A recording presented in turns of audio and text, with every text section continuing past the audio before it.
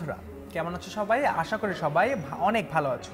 আমরা আকাশ গল্পটি পড়ছিলাম, যেটি লিখেছেন আব্দুল্লাহ আল মুতি। তাহলে আমরা কিন্তু আগের ভিডিওতে আমাদের কাছে মনে প্রশ্ন এসেছিল যে আকাশের রং নীল হয় কেন। তাহলে চলো আমরা এই ভিডিওতে সেগুলো জেনে নিই। কিন্তু সারাটা আকাশ সচরাচর নীল রঙের হয় কি করে? আকাশ নীল দেখায় বায়ুমণ্ডলে নানা গ্যাসের অণু ছড়িয়ে আছে বলে। অর্থাৎ আমরা জানতে পারলাম বায়ুমণ্ডলে নানা গ্যাসের অণু ছড়িয়ে আছে এবং আকাশ তাই নীল দেখায়। এইসব গ্যাসের কণা খুব ছোট মাপের, ভালো ঢেউ সহজে ঠিকরে ছিটিয়ে দিতে পারে। অর্থাৎ এই যে বিভিন্ন গ্যাসের অণু ছড়িয়ে আছে, সে গ্যাসের কণা কিন্তু খুব ছোট মাপের ভালো ঢেউ, অর্থাৎ আলোর যে ঢেউগুলো খুব সহজে সেগুলো ঠিকরে ছিটিয়ে দিতে পারে।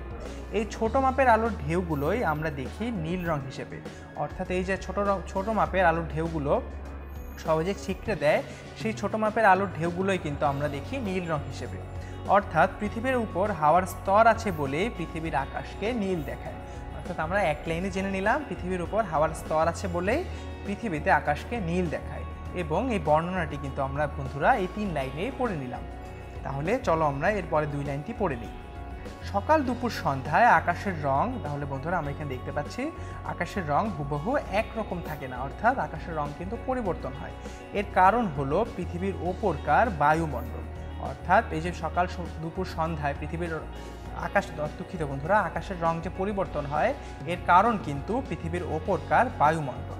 তাহলে বন্ধুরা আমরা কিন্তু আকাশ গল্পটির আরেকটি অংশ এই ভিডিওতে পড়ে নিলাম। কোনো প্রশ্ন থাকলে আমাদেরকে অবশ্যই কমেন্ট সেকশনে জানিয়ে দেবে। ধন্যবাদ বন্ধুরা।